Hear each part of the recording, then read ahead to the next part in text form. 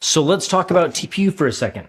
We included this only because I wanted to see exactly how TPU would stack up against these PLAs.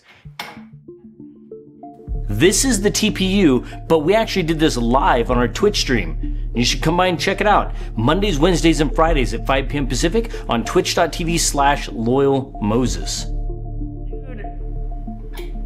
Dude, I'm getting kind of nervous there. That's a lot of kilograms.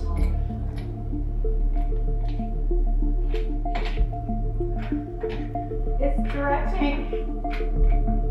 Come on, 730, 745, 760, 780, come on, 800, 800, 822, 841, 860, come on.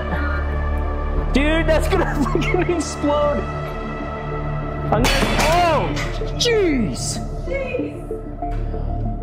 Wow. Holy shnikes. Dude. I have to go back to the video replay. Now, TPU is very flexible, but that doesn't automatically mean that it's strong.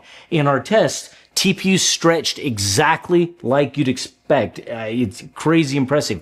But once it reached its limit, it failed earlier than a lot of people assume. So this wasn't a win for TPU.